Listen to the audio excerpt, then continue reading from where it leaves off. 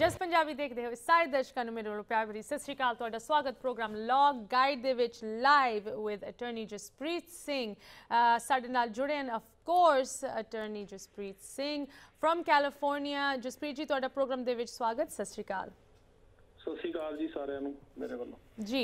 जसप्रीत जी तुसी सानू कैलिफोर्निया तो ज्वाइन कर रहे हो, तो सब तो पहले मैं ये पूछना चाहती हूँ जिथे तुसी हैगे उत्थे किस तरह के हालात हैं। सानू पता है बहुत ही बुरी तरह जो कैलिफोर्निया दे विच फायर्स हैं अफेक्ट कर रही है, खास करके नॉर्दर्न कैलिफोर्निया के कुछ एरियाज़ नू। सो तुसी खैरियत हैगे? हाँ जी सारी जिहड़ी हैगी आ एटमोसफीयर जिहड़ी हवा है ਉਹਦੇ ਵਿੱਚ ਧੂਆਂ ਹੈਗਾ जी। बाकी ये आ भी जिथे फायर हैगी उत्थों असीं तां दूर हाँ ते वाहिगुरू दी किरपा पर काफ़ी नुकसान हो गया फायर दे नाल। ते फायर अजे वैसे मतलब कंट्रोल काफ़ी हो गई है पर 100% तो नहीं हुई, पर 60-70% कह रहे हो गई है। तो कुछ मीह नहीं ना पिया, मीह पैण नाल भी हुण मीह इत्थे जाके सियाल च पैंदे, इत्थे अपने न्यूयॉर्क वांगू तां है नहीं भी महीने च 1-2 वारी पै ही जांदा। तो उहदे करके फिर ये भी आ कुछ कोरोना की भी जिहड़ी मार आ कैलिफोर्निया हुण इस टाइम ते 1 नंबर ते आ केसिस दे विच, ते ओहदा भी मतलब असर हैगा ते स्टेट ते। पर यह भी चलो जो भी है हुण ਉਹਨੂੰ ਡੀਲ कर रहे हैं लोग सारे। जी जसप्रीत जी तुसी सानू दस्सिया तुसी इस वेले कैलिफोर्निया दे विच हैगे, कोविड दा तुसी नाम लिता है। कोविड नू लैके खास करके जिथे लीगल इमिग्रेशन की गल आंदी है उत्थे काफ़ी सारे updates court openings closings and delays नू लैके तुसी साडे नाल शेयर करदे हो हर हफ्ते। मैं थोड़ा जा उहदे नाल शुरू करना चाहांगी कोई वड्डी अपडेट्स अनाउंसमेंट्स खास करके जिथे कोविड करके कोर्ट्स ते इमिग्रेशन दे प्रोसैसेस काफ़ी होल्ड ते पई सी, उन्हां दे विच कोई नवी अपडेट्स? हाँ जी उन्हां दे विच अपडेट हैगी आ जिहड़ियां कोर्ट्स ने खास करके कैलिफोर्निया ते न्यूयॉर्क ते सियाटल वाशिंगटन दे विच ओह हुण जिहड़ियां डेटा हैगियां नॉन डिटेन्ड केसां दी जिहड़े मतलब जेलां च नहीं हैगे बंदे, ते ओह जिहड़ियां डेटा हैगियां पोस्टपोन हो गईयां दोबारा सितंबर 18 तक। अच्छा जी। तो 18 तरीक तक जिमें हरेक हफ्ते करके अगे करी जाते, पहले 11 तक सी 18 तक हो गई। तो ये मोस्टली कोटा है न्यूयॉर्क दियाँ ते कैलिफोर्निया दियाँ। जिहड़ी कैलिफोर्निया दी लॉस एंजलस दियाँ कोटा ने उत्थे ऑलिव स्ट्रीट ते एक होर जगह वो जिहड़ियां ने वो 21 तो खुल रही लॉस एंजलस दियाँ जी। ते पर 18 तक ये सारियां बंद ने। सो 18 तरीक तक सियाटल वाशिंगटन दियां कोटा न्यूयॉर्क दियां ते कैलिफोर्निया दियां वो सारियां बंद हैगियां।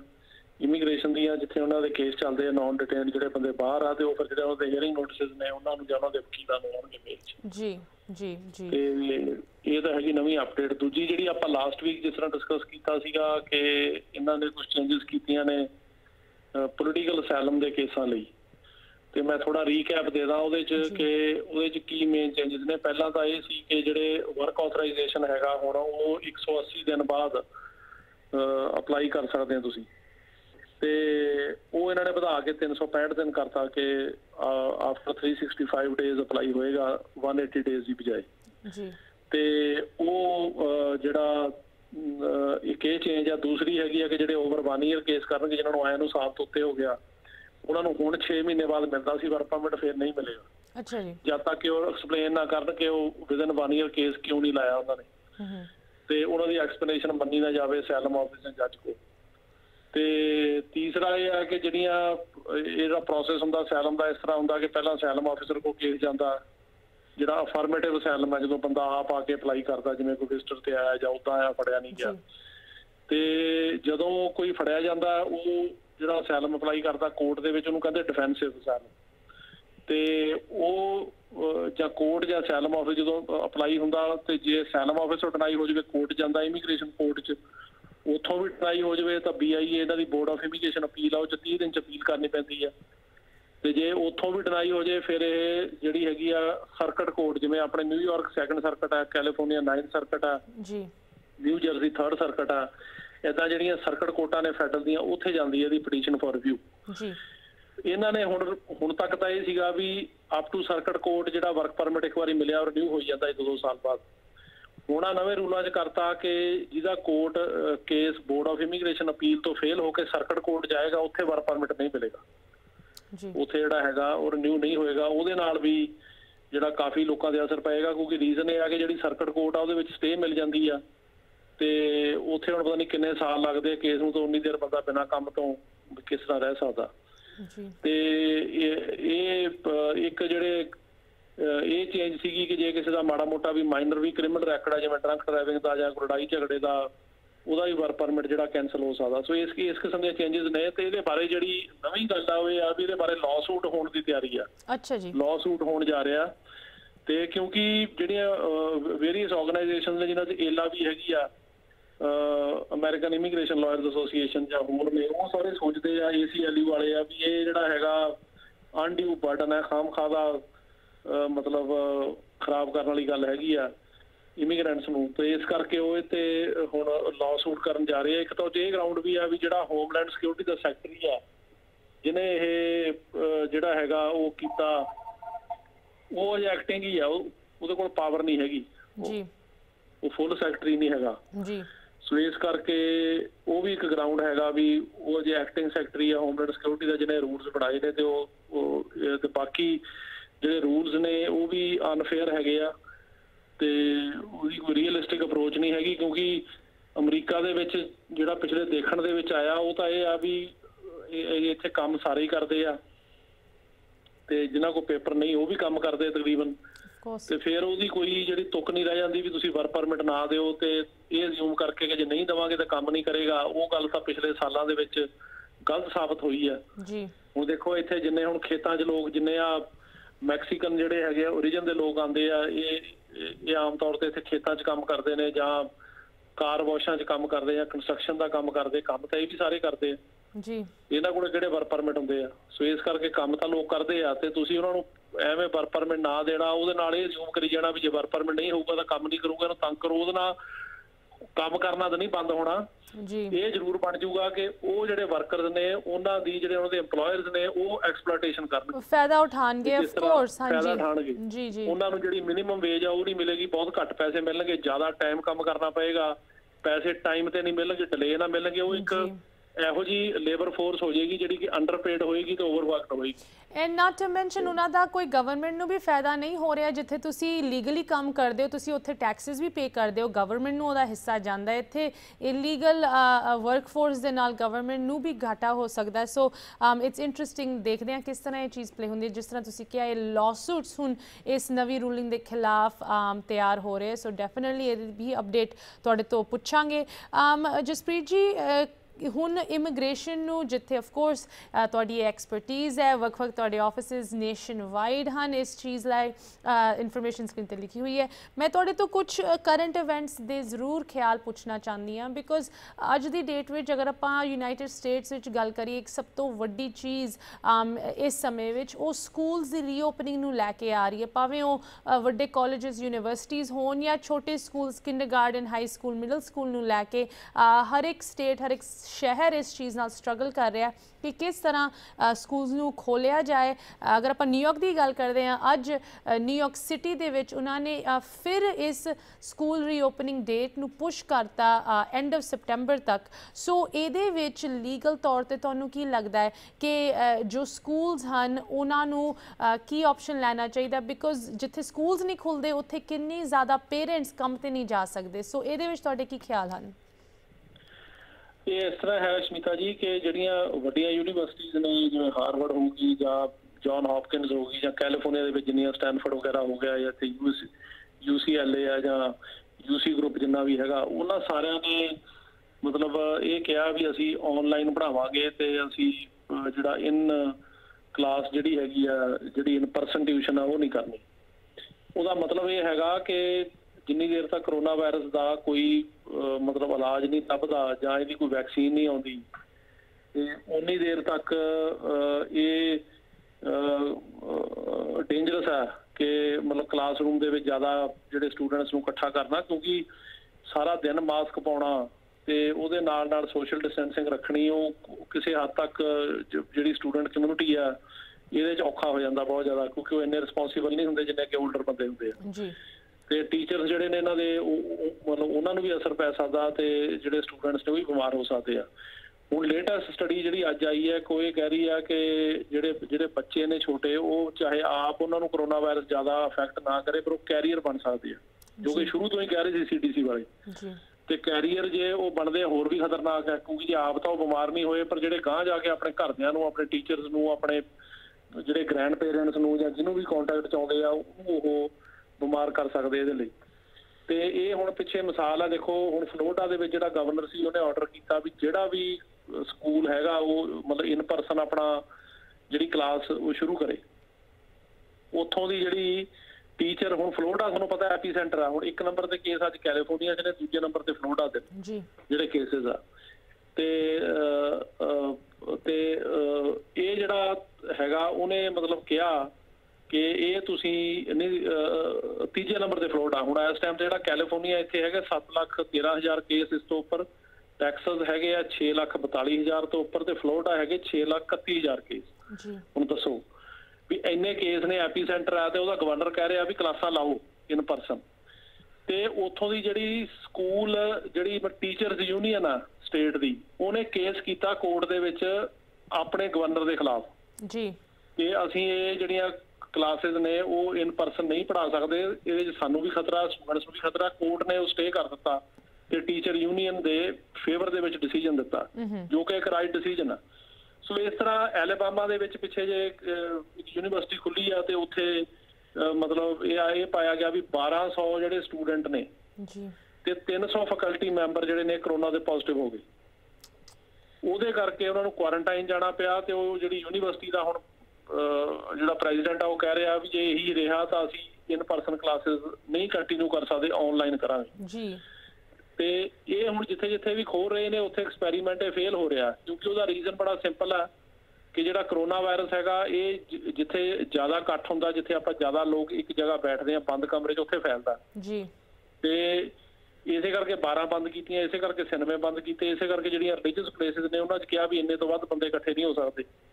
ਤੇ ਹੁਣ ਜਿਹੜੇ ਕਲਾਸਰੂਮ ਨੇ ਉਹ ਵੀ ਤਾਂ ਇੱਕ ਇੰਡੋਰ ਹੀ ਆ, ਤੇ ਉਹਦੇ ਵਿੱਚ ਤੁਸੀਂ ਜੇ ਮਤਲਬ ਉਹਨੂੰ ਤੁਸੀਂ ਕਿਸ ਤਰ੍ਹਾਂ ਕਹਿ ਦੋਗੇ ਵੀ ਉੱਥੇ ਕਰੋਨਾ ਨਹੀਂ ਆਏਗਾ, ਵੀ ਕਲਾਸਰੂਮ ਨੂੰ ਛੱਡ ਦੇਗਾ ਉਹ? ਇਹ ਤਾਂ ਹੋ ਨਹੀਂ ਸਕਦਾ। ਸੋ ਇਸ ਕਰਕੇ ਜਿੰਨੀ ਦੇਰ ਤੱਕ ਇਹਦਾ ਕੋਈ ਜਿਹੜਾ ਹੈਗਾ ਠੋਸ ਇਹਦੀ ਕੋਈ ਜਿਹੜੀ ਹੈਗੀ ਵੈਕਸੀਨ ਨਹੀਂ ਨਿਕਲਦੀ ਜਾਂ ਕੋਈ ਦਵਾਈ ਨਹੀਂ, ਤਾਂ ਵੈਕਸੀਨ ਦਾ ਵੀ ਅਸ਼ਮਿਤਾ ਜੀ ਕੋਈ ਪਤਾ ਨਹੀਂ ਵੀ ਜੋ ਲੱਗੂਗੀ ਤਾਂ ਕਿੰਨੀ ਕੁ ਇਫੈਕਟਿਵ ਹੈ, ਤਾਂ ਕਿਹਦੇ ਤੇ ਇਫੈਕਟਿਵ ਆ। ਇਹ ਤਾਂ ਲੱਗਣ ਤੋਂ ਬਾਅਦ, ਕਿਉਂਕਿ 3 ਕਿਸਮ ਦੀਆਂ ਵੈਕਸੀਨਸ ਬਣ ਰਹੀਆਂ ਨੇ ਇੱਥੇ, ਤੇ ਉਹ ਜਿਹੜੀਆਂ ਵੈਕਸੀਨਸ ਨੇ ਉਹਨਾਂ ਵਿੱਚੋਂ ਕਿਹੜੀ ਕਿੰਨੀ ਇਫੈਕਟਿਵ ਆ। ਹੁਣ ਇੱਕ ਤਾਂ ਕਹਿ ਰਹੇ ਸੀਗੇ ਕਿ ਕੱਲ ਹੀ ਖਬਰ ਆਈ ਸੀਗੀ ਕਿ ਉਹ ਕਹਿੰਦੇ 1 ਡੋਜ਼ ਨਾਲ ਕੁਝ ਨਹੀਂ ਬਣਨਾ, 2 ਡੋਜ਼ ਦੇਣੀਆਂ ਪੈਣੀਆਂ ਉਹਨਾਂ ਨੂੰ, ਆਮ ਬੰਦਿਆਂ ਨੂੰ। ਤੇ ਕੁਝ ਜਿਹੜੇ ਏਜ ਫੈਕਟਰ ਨੇ ਵੀ ਜਿਹੜੇ ਹੁਣ 80 ਸਾਲ ਤੋਂ ਉੱਪਰ ਬੰਦੇ ਆ, 70 ਸਾਲ ਤੋਂ ਉੱਤੇ ਆ, ਜਾਂ ਹੈਲਥ ਕੰਪਰੋਮਾਈਜ਼ ਨੇ, ਵੀ ਉਹਨਾਂ ਤੇ ਮਤਲਬ ਕੀ ਅਸਰ ਹੁੰਦਾ ਤੇ ਕਿਸ ਤਰ੍ਹਾਂ ਹੁੰਦਾ। ਉਹ ਜੇ ਹੁਣ ਇਫੈਕਟਿਵ ਹੋਏਗੀ ਪੂਰੀ ਤਰ੍ਹਾਂ, ਫੇਰ ਹੀ ਉਹਦਾ ਹੱਲ ਹੋਏਗਾ। ਜਿੰਨੀ ਦੇਰ ਇਫੈਕਟਿਵ ਨਹੀਂ ਹੁੰਦੀ ਲੱਗਣ, ਉਨੀ ਦੇਰ ਤੱਕ ਅਸੀਂ ਸਕੂਲ ਕਿੱਦਾਂ ਖੋਲ ਸਕਦੇ ਹਾਂ, ਜਾਂ ਜਿਹੜੀ ਇੰਡੋਰ ਜ਼ਿਆਦਾ ਕਿਵੇਂ। ਸੋ ਇਸ ਕਰਕੇ ਸਕੂਲ ਖੋਲਣ ਦਾ ਜਿਹੜਾ ਚਾਂਸ ਹੈ ਉਹ ਘੱਟ ਹੀ ਲੱਗਦਾ। ਜਿੱਥੇ ਖੁੱਲੇਗਾ ਉੱਥੇ ਕਰੋਨਾ ਦੀ ਜਿਹੜੀ ਮਾਰ ਓਬਵੀਅਸਲੀ ਹੋਏਗੀ ਤੇ ਉਹਦੇ ਨਾਲ ਨੁਕਸਾਨ ਹੋ ਸਕਦਾ। ਸੋ ਬੈਟਰ ਇਹੀ ਆ ਕਿ ਇਹ ਜਿਹੜਾ ਆਨਲਾਈਨ ਦਾ ਹੈਗਾ, ਮਤਲਬ ਜ਼ਿਆਦਾਤਰ ਯੂਨੀਵਰਸਿਟੀ ਜਾਂ ਸਟੇਟਾਂ ਨੇ ਕੀਤਾ, ਉਹ ਜ਼ਿਆਦਾ ਬੈਟਰ ਕੋਰਸ ਹੈਗਾ ਸਾਲ ਦੇ ਲਈ। ਜੀ ਐਂਡ ਆਈ ਥਿੰਕ ਜਸਪ੍ਰੀਤ ਜੀ, ਇੱਥੇ ਤਾਂ ਇਹ ਵੀ ਗੱਲ ਬਣਦੀ ਹੈ, ਨਾਰਮਲ ਟਾਈਮ ਦੇ ਵਿੱਚ ਵੈਕਸੀਨ ਨੂੰ ਟੈਸਟ ਕਰਨ ਲਈ ਸਦੀਆਂ ਲੱਗ ਜਾਂਦੀ ਹੈ, 10-10 ਸਾਲ ਦਾ ਐਵਰੇਜ ਰੱਖਦੇ ਆ ਸਾਇੰਟਿਸਟ, ਰਿਸਰਚਰਸ। ਇੱਥੇ ਤਾਂ ਸਾਨੂੰ ਇਸ ਨਵੀਂ ਮਹਾਮਾਰੀ ਬਾਰੇ ਵੀ ਕੁਛ ਨਹੀਂ ਪਤਾ, ਮਸੀ ਸਾਲ ਨਹੀਂ ਹੋਇਆ। ਸੋ ਵੈਕਸੀਨ ਡੈਫੀਨੇਟਲੀ ਟਾਈਮ ਲੱਗੂਗਾ। ਐਂਡ ਇੱਕ ਹੋਰ ਵੀ ਖਬਰ ਆਈ ਹੈ ਦੈਟ ਕੁਛ ਲੋਕਾਂ ਨੂੰ ਕੋਵਿਡ 2 ਵਾਰ ਹੋ ਚੁੱਕੀ ਹੈ ਪੋਜ਼ਿਟਿਵ। ਸੋ ਇਹਦੇ ਨਾਲ ਆਈ ਥਿੰਕ ਜੋ ਵੈਕਸੀਨ ਦੀ ਇਫੈਕਟਿਵਨੈਸ ਹੈਗੀ ਉਹ ਵੀ ਇਫੈਕਟ ਹੁੰਦੀ ਹੈ। ਸੋ of course Covid and schools ਨੂੰ ਲੈ ਕੇ ਬਹੁਤ ਵੱਡਾ ਮਸਲਾ ਯੂਨਾਈਟਿਡ ਸਟੇਟਸ ਵਿੱਚ ਪਲੇ ਆਊਟ ਹੋ ਰਿਹਾ ਹੈ, ਖਾਸ ਕਰਕੇ ਜਿੱਥੇ ਜਿਸ ਤਰ੍ਹਾਂ ਤੁਸੀਂ ਕਿਹਾ ਯੂਨੀਵਰਸਿਟੀਜ਼ ਉਹਨਾਂ ਦੀ ਟਿਊਸ਼ਨ ਲਾਈਨ ਤੇ ਹੈਗੀ ਕਿ ਉਹ ਟਿਊਸ਼ਨ ਚਾਰਜ ਕਰ ਸਕਦੇ ਆ, ਨਹੀਂ ਕਰ ਸਕਦੇ। ਐਂਡ ਇਹ ਯੂਨੀਵਰਸਿਟੀ ਦੇ ਮਸਲੇ ਦੇ ਵਿੱਚ ਆਫ ਕੋਰਸ ਇੰਟਰਨੈਸ਼ਨਲ ਸਟੂਡੈਂਟਸ ਵੀ ਬਹੁਤ ਵੱਡੇ ਲੈਵਲ ਤੇ ਇਨਕਲੂਡ ਹੁੰਦੇ ਆ, ਤੇ ਇਹ ਗੱਲ ਤਾਂ ਹਾਲੇ ਉਹਦੇ 'ਚ ਕੋਈ ਰੈਜ਼ੋਲੂਸ਼ਨ ਅੱਗੇ ਨਹੀਂ ਵਧਿਆ, ਜਿੱਥੇ ਪ੍ਰੈਜ਼ੀਡੈਂਟ ਟਰੰਪ ਨੇ ਐਲਾਨ ਕੀਤਾ ਸੀ ਕਿ ਇੰਟਰਨੈਸ਼ਨਲ ਸਟੂਡੈਂਟਸ ਨੂੰ ਨਹੀਂ ਇੱਥੇ ਬੁਲਾਇਆ ਜਾਏਗਾ ਅਗਰ ਉਹ ਵੀਜ਼ਾ ਤੇ ਆ ਰਹੇ ਆ, ਤੇ ਉਹਨਾਂ ਦੇ ਸਕੂਲਸ ਉਹਨਾਂ ਨੂੰ ਖਾਲੀ ਆਨਲਾਈਨ ਕਲਾਸਿਸ ਆਫਰ ਕਰ ਰਹੇ ਆ। ਇਹਦੇ ਤੇ ਇਸ ਤਰ੍ਹਾਂ ਕਿ ਉਹ ਅਜੇ ਉੱਥੇ ਜਿਹੜੀ ਪੋਜੀਸ਼ਨ ਹੈਗੀ ਆ ਕਿ ਜਿਹੜੇ ਤਾਂ ਸਟੂਡੈਂਟਸ ਆਲਰੇਡੀ ਇਨਰੋਲਡ ਹੈਗੇ ਨੇ ਕਲਾਸਾਂ ਦੇ ਵਿੱਚ ਤੇ ਉਹਨਾਂ ਨੇ ਹੁਣ ਕਲਾਸਾਂ ਲਾਈਆਂ ਨੇ ਜਿਵੇਂ ਪਿਛਲੇ ਆ ਸਮੈਸਟਰ ਦੇ ਵਿੱਚ ਜਾਂ ਉਸ ਤੋਂ ਪਹਿਲਾਂ, ਉਹ ਤਾਂ ਆਨਲਾਈਨ ਵੀ ਪੜ੍ਹ ਸਕਦੇ ਆ। ਪਰ ਜੇ ਕਿਸੇ ਨੇ ਫਸਟ ਟਾਈਮ ਆਉਣਾ, ਜਿਵੇਂ ਕਿਸੇ ਨੂੰ ਸਟੂਡੈਂਟ ਵੀਜ਼ਾ ਲੱਗਿਆ ਤੇ ਉਹਨੇ ਹੁਣੇ ਹੀ ਅਮਰੀਕਾ 'ਚ ਐਂਟਰ ਕਰਨਾ, ਉਹ ਨਹੀਂ ਆ ਸਕਦਾ ਜੇ ਇਕੱਲੀ ਆਨਲਾਈਨ ਕਲਾਸ ਹੈ। ਉਹ ਇਹਨਾਂ ਨੇ ਰੂਲ ਕੀਤੇ ਨੇ, ਤਾਂ ਮੇਰਾ ਖਿਆਲ ਆ ਉਹ ਸਾਰਾ ਕੁਝ ਹੀ ਚੈਲੰਜ ਹੋ ਰਿਹਾ। ਤੇ ਜਿਹੜਾ ਇਹਨਾਂ ਨੇ ਵੀਜ਼ਾ ਬੈਨ ਲਾਇਆ ਸੀਗਾ ਸਾਰੀਆਂ ਕੈਟੇਗਰੀਆਂ ਤੇ ਜਿਹੜੀਆਂ ਫੈਮਿਲੀ ਇਮੀਗ੍ਰੇਸ਼ਨ ਦੀਆਂ ਹੈਗੀਆਂ ਮੈਰਿਜ ਤੋਂ ਬਿਨਾਂ, ਤੁਹਾਨੂੰ ਯਾਦ ਹੋਊਗਾ ਕਿ ਪ੍ਰੈਜ਼ੀਡੈਂਟ ਟਰੰਪ ਨੇ ਇੱਕ ਇਮੀਗ੍ਰੇਸ਼ਨ ਵੀਜ਼ਾ ਬੈਨ ਲਾਇਆ ਹੋਇਆ ਦਸੰਬਰ ਤੱਕ, ਜਿਹਦੇ ਵਿੱਚ ਕਿ ਜਿਹੜੇ ਸਿਟੀਜ਼ਨਸ ਦੇ ਜਿਹੜੇ ਮਾਂ-ਬਾਪ ਦੀ ਕੈਟੇਗਰੀ ਉਹ ਆ, ਜਿਹੜੇ ਸਿਟੀਜ਼ਨ ਦੇ ਭੈਣ ਭਰਾ ਦਾ ਅਪਲਾਈ ਕਰਦੇ F4 ਕੈਟੇਗਰੀ ਉਹ ਆ, ਜਿਹੜੇ ਸਿਟੀਜ਼ਨ ਦੇ ਮੈਰਿਡ ਬੱਚੇ ਤੇ ਅਨਮੈਰਿਡ ਬੱਚੇ ਓਵਰ 21 ਉਹ ਵੀ ਹੈਗੀ ਆ। ਉਸ ਤੋਂ ਇਲਾਵਾ ਜਿਹੜੇ ਗ੍ਰੀਨ ਕਾਰਡ ਹੋਲਡਰ ਦੇ ਸਪਾਊਸਿਸ ਤੇ ਮਤਲਬ ਬੱਚੇ ਨੇ ਉਹ ਵੀ ਕੈਟੇਗਰੀ ਆ। ਤੇ ਇਹਦੇ ਨਾਲ ਨਾਲ ਜਿਹੜੇ ਨੌਨ ਇਮੀਗ੍ਰੈਂਟ ਵੀਜ਼ੇ ਨੇ, ਜਿਵੇਂ F1 ਵੀਜ਼ਾ ਹੋ ਗਿਆ ਸਟੂਡੈਂਟ ਹੋ ਗਿਆ, ਉਸ ਤੋਂ ਬਾਅਦ H1 ਵੀਜ਼ਾ ਹੋ ਗਿਆ, J ਵੀਜ਼ਾ ਹੋ ਗਿਆ, L1, ਇਹ ਸਾਰਿਆਂ ਤੇ ਬੈਨ ਲੱਗਿਆ ਹੋਇਆ। ਇਹ ਸਾਰਿਆਂ ਦਾ ਉਹ ਕਹਿੰਦੇ ਇਕੱਠਾ ਹੀ ਲਾਅ ਸੂਟ ਹੋ ਰਿਹਾ। ਜਿਹੜਾ ਇਹਨਾਂ ਨੇ ਇਮੀਗ੍ਰੇਸ਼ਨ ਬੈਨ ਲਾਇਆ ਤੇ ਜਿਹੜਾ ਆਹ ਅਸਾਈਲਮ ਵਾਲਿਆਂ ਨੂੰ ਵਰਕ ਪਰਮਿਟ ਵਗੈਰਾ ਤੇ ਇਹਨਾਂ ਨੇ ਜਿਹੜਾ ਕੀਤਾ ਨਵਾਂ, ਇਹਦੇ ਤੇ ਲਾਅ ਸੂਟ ਮੇਰਾ ਖਿਆਲ ਡਿਫਰੈਂਟ ਆਰਗੇਨਾਈਜੇਸ਼ਨਸ ਵੱਲੋਂ ਹੋਏਗਾ, ਹੋਣ ਜਾ ਰਿਹਾ ਇਨ ਦ ਕਮਿੰਗ ਵੀਕਸ, ਜਾਂ ਹੋ ਸਕਦਾ ਅਗਲੇ ਵੀਕ ਹੋ ਜਾਵੇ ਜਾਂ ਮਹੀਨੇ 'ਚ ਹੋ ਜਾਵੇ। It will be there. ਤੇ ਉਹ ਜੇ ਸਟੇ ਮਿਲ ਗਈ ਕਿਸੇ ਕੋਰਟ 'ਚੋਂ ਤਾਂ ਉਹਦੇ 'ਚ ਹੋ ਸਕਦਾ ਵੀ ਇਹਨੂੰ, ਨਾਲੇ ਇਹਦੇ ਨਾਲ ਨਾਲ ਸ਼ਮੀਤਾ ਜੀ ਜਿਹੜਾ ਜੋ ਬਾਈਡਨ ਹੈ ਉਹਨਾਂ ਦੀ ਕੰਪੇਨ ਹੈ, ਉਹਨਾਂ ਨੇ ਇਹ ਕਿਹਾ ਵੀ ਜਿਹੜੀ ਉਹ ਫੈਮਿਲੀ ਜਿਹੜੀ ਇਮੀਗ੍ਰੇਸ਼ਨ ਦਾ ਸਿਸਟਮ ਹੈ ਜਿਹੜਾ ਕਿ ਮਤਲਬ ਪ੍ਰੈਜ਼ੀਡੈਂਟ ਕੈਨੇਡੀ ਤੋਂ ਚੱਲਦਾ ਆ ਰਿਹਾ ਪਿਛਲੇ 60 ਸਾਲ ਤੋਂ, ਜਿਹਦੇ ਅੰਡਰ ਇੱਥੇ ਜਿਹੜੇ ਸਿਟੀਜ਼ਨ ਨੇ ਆਪਣੇ ਮਾਂ-ਬਾਪ ਦਾ ਅਪਲਾਈ ਕਰਦੇ ਆ, ਭੈਣਾਂ ਭਰਾਵਾਂ ਦਾ ਕਰਦੇ ਆ, ਆਪਣੇ ਮੈਰਿਡ ਬੱਚਿਆਂ ਦਾ ਕਰਦੇ ਆ, ਤੇ ਉਹ ਸਿਸਟਮ ਜਿਹੜਾ ਹੈਗਾ ਮੈਂ ਕੰਟੀਨਿਊ ਕਰਾਂਗਾ ਤੇ ਮੈਂ ਉਹਦੇ 'ਚ ਬਿਲੀਵ ਕਰਦਾ। ਤੇ ਦੂਜੇ ਪਾਸੇ ਜਿਹੜੀ ਇਹ ਐਡਮਿਨਿਸਟ੍ਰੇਸ਼ਨ ਹੈ ਪ੍ਰੈਜ਼ੀਡੈਂਟ ਟਰੰਪ ਇਹ ਕਹਿ ਰਹੇ ਆ ਕਿ ਅਸੀਂ ਜਿਹੜਾ ਮੈਰਿਟ ਬੇਸ ਇਮੀਗ੍ਰੇਸ਼ਨ ਸਿਸਟਮ ਕਰਾਂਗੇ ਤੇ ਅਸੀਂ ਫੈਮਿਲੀ ਵਾਲੇ ਸਿਸਟਮ ਨੂੰ ਜਿਹੜਾ ਹੈਗਾ ਉਹ ਹਟਾਵਾਂਗੇ। ਹੁਣ ਜਿਹੜਾ ਮੈਰਿਟ ਬੇਸ ਸਿਸਟਮ ਹੈ ਇਹਦੇ 'ਚ ਅਸ਼ਮੀਤਾ ਜੀ ਇਹ ਕਲੈਰਿਟੀ ਹੈ ਨਹੀਂ ਗੀ ਕਿ ਇਹ ਡਿਸਾਈਡ ਕੌਣ ਕਰੇਗਾ ਕਿ ਇੰਡਸਟਰੀ ਇਹ ਸਿਸਟਮ ਇਹ ਕਹਿੰਦਾ ਵੀ ਉਹ ਬੰਦੇ ਅਮਰੀਕਾ 'ਚ ਆਉਣ ਜਿਹਦੀ ਇੰਡਸਟਰੀ ਨੂੰ ਲੋੜ ਆ ਜਾਂ ਜਿਹੜੀ ਅਮਰੀਕਾ ਦੀ ਇਕੋਨਮੀ ਨੂੰ ਲੋੜ ਆ। ਹੁਣ ਡਿਸਾਈਡ ਕੌਣ ਕਰੂਗਾ ਵੀ ਇਕੋਨਮੀ ਨੂੰ ਕਿਹਦੀ ਲੋੜ ਆ? ਇਕੋਨਮੀ ਨੂੰ ਤਾਂ ਜਿਹੜਾ ਇੱਕ ਸਕਿਲਡ ਵਰਕਰ ਹੈਗਾ ਉਹਦੀ ਵੀ ਲੋੜ ਆ, ਜਿਹੜਾ ਹਾਈਲੀ ਸਕਿਲਡ ਵਰਕਰ ਹੈ ਜਿਵੇਂ ਡਾਕਟਰ ਇੰਜੀਨੀਅਰ ਹੈ ਉਹਦੀ ਵੀ ਲੋੜ ਆ, ਤੇ ਇਕੋਨਮੀ ਨੂੰ ਤਾਂ ਜਿਹੜਾ ਟੋਟਲੀ ਅਨਸਕਿਲਡ ਵਰਕਰ ਹੈ ਜਿਹਨੇ ਖੇਤਾਂ 'ਚ ਕੰਮ ਕਰਨਾ ਜਾਂ ਜਿਹਨੇ ਕਾਰ ਵਾਸ਼ 'ਚ ਕੰਮ ਕਰਨਾ ਜਾਂ ਰੈਸਟੋਰੈਂਟਾਂ 'ਚ ਕੰਮ ਕਰਨਾ ਜਾਂ ਜਿਹਨੇ ਕੰਸਟਰਕਸ਼ਨ ਦਾ ਕੰਮ ਕਰਨਾ ਜਾਂ ਕਲੀਨਿੰਗ ਦਾ ਕੰਮ ਕਰਨਾ ਉਹਦੀ ਵੀ ਲੋੜ ਆ। ਤੇ ਇਸ ਕਰਕੇ ਜੇ ਹੁਣ ਫਰਜ਼ ਕਰੋ ਜਿਹੜੇ ਅਨਸਕਿਲਡ ਬੰਦੇ ਨੇ ਉਹ ਆਉਣਗੇ ਹੀ ਨਹੀਂ, ਤਾਂ ਜਿਹੜੇ ਅਮਰੀਕਨ ਬੰਦੇ ਇੱਥੋਂ ਦੇ ਹੈਗੇ ਆ ਇਹ ਖੇਤਾਂ 'ਚ ਕੰਮ ਕਰਨਗੇ ਜਾਂ ਕਾਰ ਵਾਸ਼ਾਂ ਤੇ ਕਲੀਨਿੰਗ ਦਾ ਕੰਮ ਕਰਨਗੇ। ਠੀਕ ਹੈ ਨਾ। ਸੋ ਇਸ ਕਰਕੇ ਇਹ ਇਕੋਨਮੀ ਨੂੰ ਤਾਂ ਹਰ ਕਿਸਮ ਦੇ ਬੰਦੇ ਦੀ ਲੋੜ ਆ। ਸੋ ਇਸੇ ਕਰਕੇ ਹੀ ਇਸ ਇਮੀਗ੍ਰੇਸ਼ਨ ਜਿਹੜੀ ਆ ਜੌਨ ਕੈਨੇਡੀ ਮਤਲਬ ਪ੍ਰੈਜ਼ੀਡੈਂਟ ਕੈਨੇਡੀ ਨੇ ਬਣਾਈ ਸੀ ਪਾਲਿਸੀ ਪਿਛਲੇ ਮਤਲਬ 60 ਸਾਲ ਤੋਂ ਚੱਲ ਰਹੀ ਹੈ। ਇਸੇ ਪਾਲਿਸੀ ਦੇ ਅੰਡਰ ਅਮਰੀਕਾ ਨੇ ਜਿਹੜੀ ਇਮੀਗ੍ਰੇਸ਼ਨ ਹੋਈ ਆ ਉਹਦਾ ਫਾਇਦਾ ਉਠਾਇਆ ਤੇ ਸਾਰੀ ਦੁਨੀਆ ਦੇ ਵਿੱਚੋਂ ਇੱਥੇ ਜਿਹੜੀ ਹੈਗੀ ਆ ਉਹ ਵਰਕ ਫੋਰਸ ਆਈ ਆ ਜਿਨ੍ਹਾਂ ਨੇ ਆਪਣੀ ਮਿਹਨਤ ਦੇ ਨਾਲ ਜਿੱਥੇ ਆਪਣੀਆਂ ਜ਼ਿੰਦਗੀਆਂ ਨੂੰ ਇੰਪਰੂਵ ਕੀਤਾ, ਉਹਨਾਂ ਨੇ ਆਪਣੇ ਡ੍ਰੀਮਸ ਅਚੀਵ ਕੀਤੀਆਂ, ਉੱਥੇ ਅਮਰੀਕਾ ਦੀ ਵੀ ਡਿਵੈਲਪਮੈਂਟ ਕੀਤੀ, ਇੱਥੋਂ ਦੀ ਇਕੋਨਮੀ ਦੀ ਡਿਵੈਲਪਮੈਂਟ ਕੀਤੀ ਆ, ਇਸ ਮੁਲਕ ਨੂੰ ਉਹਨਾਂ ਨੇ ਸੰਜਿਆ। ਸੋ ਇਸ ਕਰਕੇ ਉਹਨੂੰ ਜਿਹੜਾ ਸਿਸਟਮ ਹੈਗਾ ਉਹ ਠੀਕ ਆ, ਉਹਨੂੰ ਉਸੇ ਤਰ੍ਹਾਂ ਹੀ ਚੱਲਦਾ ਰਹਿਣਾ ਚਾਹੀਦਾ। ਜੀ ਐਂਡ ਆਫ ਕੋਰਸ ਇਹ ਸਾਰੀ ਚੀਜ਼ਾਂ ਇਲੈਕਸ਼ਨ ਦਾ ਸਾਲ ਹੈ, ਸੋ ਦੇਖਦੇ ਹਾਂ ਕਿ ਨਵੰਬਰ ਤੋਂ ਪਹਿਲੇ ਕੀ ਕੁਝ ਪਲੇ ਆਊਟ ਕਿਸ ਤਰ੍ਹਾਂ ਹੁੰਦਾ ਹੈ। ਅਤੇ ਜਿੱਥੇ ਇਲੈਕਸ਼ਨ ਦੀ ਗੱਲ ਆਉਂਦੀ ਹੈ ਤੇ 2-3 ਵੱਡੀ ਚੀਜ਼ਾਂ ਇਸ ਵੇਲੇ ਗਵਰਨਮੈਂਟ ਵਿੱਚ ਆਪਾਂ ਕਹਿ ਸਕਦੇ ਹਾਂ ਡਿਬੇਟ ਹੋ ਰਹੀਆਂ, ਬਟ ਇੱਕ ਚੀਜ਼ ਜਿਹਦੇ ਨੂੰ ਲੈ ਕੇ ਹਰ ਇੱਕ ਬੰਦੇ ਦਾ ਓਪੀਨੀਅਨ ਹੈ, ਮੈਂ ਤੁਹਾਡੇ ਵੀ ਨਿੱਜੀ ਵਿਚਾਰ ਜ਼ਰੂਰ ਸੁਣਨਾ ਚਾਹਾਂਗੀ। ਇੱਕ ਹੋਰ ਨਵੀਂ ਅਨਰੈਸਟ ਕਨੋਸ਼ਾ ਵਿਸਕੌਨਸਿਨ ਦੇ ਵਿੱਚ ਜਿੱਥੇ ਇੱਕ ਅਫਰੀਕਨ ਅਮਰੀਕਨ ਦਾ ਇੰਸੀਡੈਂਟ ਹੋਇਆ ਇੱਕ ਪੁਲਿਸ ਆਫਿਸਰ ਦੇ ਨਾਲ, ਤੇ ਉਸ ਤੋਂ ਬਾਅਦ ਬਹੁਤ ਬੁਰੀ ਤਰ੍ਹਾਂ ਪ੍ਰੋਟੈਸਟ, ਵਾਇਲੈਂਟ ਲੂਟਿੰਗ, ਇਹ ਸਾਰੀ ਚੀਜ਼ਾਂ ਹੋਈ, ਪੀਸਫੁਲ ਪ੍ਰੋਟੈਸਟ ਵੀ ਚੱਲ ਰਹੀਆਂ। ਬਟ ਉੱਥੇ ਰੀਸੈਂਟਲੀ ਇੱਕ 17 ਸਾਲ ਦੇ ਆਊਟ ਆਫ ਸਟੇਟ ਬੰਦੇ ਨੇ ਆ ਕੇ ਆਪਣੀ ਅਸੌਲਟ ਰਾਈਫਲ ਨਾਲ 2 ਪ੍ਰੋਟੈਸਟਰਸ ਨੂੰ ਗੋਲੀ ਮਾਰੀ। ਜਸਪ੍ਰੀਤ ਜੀ, ਲੀਗਲ ਤੌਰ ਤੇ ਮੈਂ ਜ਼ਰੂਰ ਤੁਹਾਡੇ ਤੋਂ ਪੁੱਛਣਾ ਚਾਹੁੰਦੀ ਹਾਂ, ਕੁਛ ਲੋਕੀ ਇਸ 17 ਸਾਲ ਦੇ ਮੁੰਡੇ ਨੂੰ ਡਿਫੈਂਡ ਕਰ ਰਹੇ ਹੈ ਕਿ ਉਹਦਾ ਹੱਕ ਬਣਦਾ ਹੈ ਇਸ ਤਰ੍ਹਾਂ ਆਪਣੇ ਰਾਈਫਲ ਨੂੰ ਇਸਤੇਮਾਲ ਕਰਨ ਦਾ, ਤੇ ਦੂਜੀ ਤਰਫ ਲੋਕੀ ਕਹਿ ਰਹੇ ਕਿ ਉਹਨੂੰ ਪੁਲਿਸ ਨੇ ਕਿਉਂ ਨਹੀਂ ਰੋਕਿਆ। ਉਹ ਆਪਣੀ ਅਸੌਲਟ ਰਾਈਫਲ ਲੈ ਕੇ ਆਏ ਪਬਲਿਕ ਪਲੇਸ ਦੇ ਵਿੱਚ, ਉਹਨੇ ਆਪਣੇ ਹਥਿਆਰ ਨੂੰ ਯੂਜ਼ ਕੀਤਾ, ਉਹਦਾ ਹਥਿਆਰ ਦਾ ਉਹਦੇ ਕੋਲ ਲਾਇਸੈਂਸ ਤੱਕ ਨਹੀਂ ਸੀਗਾ। ਇਹ ਚੀਜ਼ ਲੀਗਲ ਹੈਗੀ ਜਾਂ ਨਹੀਂ, ਕੀ ਸਾਨੂੰ ਤੁਸੀਂ ਦੱਸ ਸਕਦੇ ਹੋ? ਦੇਖੋ, ਰਾਈਟ ਟੂ ਸੈਲਫ ਡਿਫੈਂਸ ਤਾਂ ਸ਼ਮੀਤਾ ਜੀ ਅਮਰੀਕਾ ਦੇ ਵਿੱਚ ਹੈਗਾ ਕਿ ਕੋਈ ਵੀ ਬੰਦਾ ਜਿਹੜਾ ਹੈਗਾ ਉਹ ਆਪਣੇ ਆਪ ਨੂੰ, ਜੇ ਉਹ ਤੇ ਹਮਲਾ ਹੋਵੇ ਜਾਂ ਉਹਦੀ ਪ੍ਰਾਪਰਟੀ ਤੇ ਹਮਲਾ ਹੋਵੇ ਤਾਂ ਉਹ ਬਚਾਅ ਕਰ ਸਕਦਾ।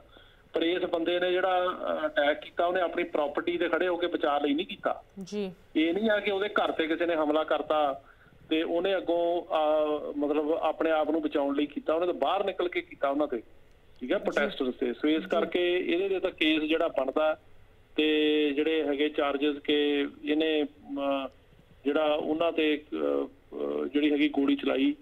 ਤੇ ਪਰ ਇਹ ਜ਼ਰੂਰ ਆ ਕਿ ਜਿਹੜੇ ਪ੍ਰੋਟੈਸਟਰਸ ਵੀ ਨੇ ਉਹਨਾਂ ਨੂੰ ਵੀ ਪੀਸਫੁਲ ਪ੍ਰੋਟੈਸਟ ਕਰਨੀ ਚਾਹੀਦੀ। ਜਿਹੜੀ ਉਹ ਵਾਇਲੈਂਸ ਕਰਦੇ ਆ ਉਹ ਠੀਕ ਨਹੀਂ ਹੈਗੀ, ਉਹ ਬਹੁਤ ਗਲਤ ਆ। ਕਿਉਂਕਿ ਜਦੋਂ ਲੋਕਾਂ ਦੀਆਂ ਪ੍ਰਾਪਰਟੀਆਂ ਭੰਨਦੇ ਆ, ਹੁਣ ਕਿਸੇ ਦੀ ਕਾਰ ਡੀਲਰਸ਼ਿਪ ਸੀ ਉਹ ਭੰਨਤੀ ਤੇ ਉਹ ਬੰਦਾ ਕਹਿ ਰਿਹਾ ਸੀਗਾ ਸੋਸ਼ਲ ਮੀਡੀਆ ਤੇ ਵੀ ਮੇਰਾ ਬੜਾ ਨੁਕਸਾਨ ਹੋ ਗਿਆ, ਕਿਸੇ ਦੀ ਗੱਡੀ ਤੋੜਤੀ, ਦੈਟ ਇਜ਼ ਰੌਂਗ। ਉਹ ਤਾਂ ਫਿਰ ਲੌਲੈਸਨੈਸ ਹੈਗੀ ਆ, ਉਹ ਨਹੀਂ ਹੋਣੀ ਚਾਹੀਦੀ। ਜਿਹੜਾ ਪੀਸਫੁਲ ਪ੍ਰੋਟੈਸਟ ਆ ਉਹ ਸਾਰੀ ਦੁਨੀਆ 'ਚ ਲੋਕ ਕਰਦੇ ਨੇ। ਅਮਰੀਕਾ ਦਾ ਇੱਕ ਜਿਹੜਾ ਡੈਮੋਕ੍ਰੇਸੀ ਦਾ ਥੰਮ ਹੈ ਸਾਰੀ ਦੁਨੀਆ 'ਚ, ਇੱਥੇ ਹੋਣੀ ਚਾਹੀਦੀ ਆ। ਪਰ ਜਿਹੜੀ ਵਾਇਲੈਂਸ ਹੁੰਦੀ ਆ ਇਹਨਾਂ ਪ੍ਰੋਟੈਸਟ ਦੇ ਵਿੱਚ, ਉਹ ਗਲਤ ਆ, ਉਹ ਨਹੀਂ ਹੋਣੀ ਚਾਹੀਦੀ। ਉਹ ਫਿਰ ਉਹ ਗੱਲ ਨੂੰ ਜਿਹੜਾ ਹੈਗਾ ਉਹ ਹੋਰ ਹੀ ਪਾਸੇ ਲੈ ਜਾਂਦੀ ਆ ਤੇ ਇਹ ਇੰਪ੍ਰੈਸ਼ਨ ਹੋ ਜਾਂਦਾ ਕਿ ਜਿਹੜੀ ਲੌ ਵੀ ਇੱਥੇ ਹਾਲਾਤ ਖਰਾਬ ਹੋ ਗਏ, ਵੀ ਇੱਥੇ ਜਿਹੜੀ ਹੈਗੀ ਆ ਲੂਟਿੰਗ ਹੋ ਰਹੀ ਹੈ, ਰਾਈਟਿੰਗ ਹੋ ਰਹੀ ਹੈ, ਉਹ ਨਹੀਂ ਹੋਣੀ ਚਾਹੀਦੀ। ਸੋ ਜਿਹੜਾ ਪੀਸਫੁਲ ਪ੍ਰੋਟੈਸਟ ਆਲਵੇਜ਼ ਵੈਲਕਮ ਹੈ, ਉਹ ਕੋਈ ਵੀ ਕਰੇ। जी जसप्रीत जी, सवाल ਤੁਹਾਡੇ ਲਈ ਬਹੁਤ ਜ਼ਿਆਦਾ ਹੈਗੇ ਬਟ ਸਮਾਂ ਸਾਡੇ ਕੋਲ ਜ਼ਿਆਦਾ ਨਹੀਂ ਰਹਿ ਗਿਆ। Ones again Jaspreet Singh attorney at law, immigration ਤੇ ਵੱਖ-ਵੱਖ ਲੀਗਲ ਮੈਟਰਸ ਦੇ ਵਿੱਚ ਐਕਸਪਰਟ ਹਨ। ਇਹਨਾਂ ਸਾਲਾਂ ਦਾ ਇਹਨਾਂ ਦਾ ਐਕਸਪੀਰੀਅੰਸ ਤੇ ਨੇਸ਼ਨ ਵਾਈਡ ਇਹਨਾਂ ਦੇ ਆਫਿਸਿਸ ਤੁਸੀਂ ਸਕਰੀਨ ਤੇ ਲਿਖੇ ਇਨਫੋਰਮੇਸ਼ਨ ਨੋਟ ਕਰ ਲਓ। ਤੇ ਅਗਰ ਤੁਸੀਂ ਇਹ ਪ੍ਰੋਗਰਾਮ ਮਿਸ ਕਰਤਾ, ਡੋਂਟ ਵਰੀ, ਇਹਦਾ ਰਿਪੀਟ ਸ਼ਾਮ 9:30 ਵਜੇ ਪੈਸੀਫਿਕ, 12:30 ਈਸਟਰਨ ਜ਼ਰੂਰ ਅੱਜ ਹੀ ਤੁਸੀਂ ਦੇਖ ਸਕਦੇ ਹੋ ਤੇ ਸੋਸ਼ਲ ਮੀਡੀਆ ਤੇ ਇਹ ਦੇਖ ਹੀ ਸਕਦੇ ਹੋ। ਜਸਪ੍ਰੀਤ ਜੀ, ਇਸੇ ਤਰ੍ਹਾਂ ਅਗਲੇ ਹਫਤੇ ਤੁਹਾਡੇ ਨਾਲ ਮਿਲਾਂਗੇ। ਸਤਿ ਸ਼੍ਰੀ ਅਕਾਲ। ਸਤਿ ਸ਼੍ਰੀ ਅਕਾਲ ਜੀ। ਤੇ ਮੈਂ ਵਿਊਅਰਸ ਨੂੰ ਦੱਸਣਾ ਚਾਹੁੰਦੀ ਹਾਂ, ਸਾਡੇ ਲਈ ਕੋਈ ਕੁਐਸਚਨਸ, ਕਮੈਂਟਸ, ਕੰਸਰਨਸ ਇਸ ਪ੍ਰੋਗਰਾਮ ਨੂੰ ਲੈ ਕੇ, ਇਸ ਮੁੱਦੇ ਨੂੰ ਲੈ ਕੇ ਤੁਸੀਂ ਸਾਨੂੰ ਵੀ ਲਿਖ ਸਕਦੇ ਹੋ। info@justbroadcasting.com, ashmita@justbroadcasting.com। ਹੁਣ ਮੈਨੂੰ ਦਿਓ ਇਜਾਜ਼ਤ। ਸਤਿ ਸ਼੍ਰੀ ਅਕਾਲ।